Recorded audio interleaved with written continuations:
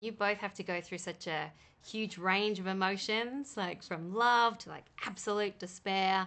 Was there a day that was tricky emotionally or difficult for you? I think on a kind of general basis, the trying to imagine that feeling of entrapment and helplessness was kind of a constant baseline, for everything. So, I mean, that was just difficult to imagine because I've never been in a situation even close to this. One thing I love about sci-fi as a genre is how it's set in the future, but it actually comments on the time that we're living in. Sure. So what did you guys think about when you were making Passengers? Was there any big concepts? In regards to how it is timely now, I think, our need to connect with other human beings and to have something to love and someone to love.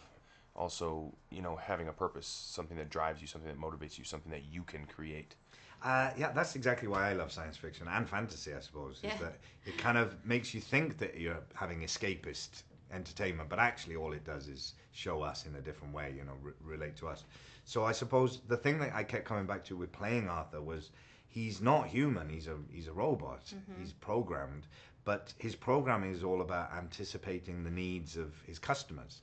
And the one thing that Jim wants is another human being. So you've got this robot who's trying to be human, and in bumping up against his own limitations as a robot, that's what makes him human. I realized that it's the struggle to be human that makes us human. Were you friends beforehand, or did you meet and No, we met, and then now we're like We hate each other. Buddies? Oh.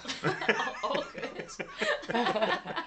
Yeah, no. We had never met one another until starting to work on this movie, and then spent 16 hours, sometimes 17, 18 hours a day on this set, and He knows everything. I know everything. I know everything there is to know. Yeah, we went deep. We got deep almost immediately. We're like, oh, I'm gonna tell you everything. Yeah. So we just and it was nice. It was cool. We got a great movie out of it, but also, just as importantly, if not more importantly for us, a good friendship that'll last forever. This ship is gonna go. I have to do this. No! You die, I die! There's a reason we woke up early.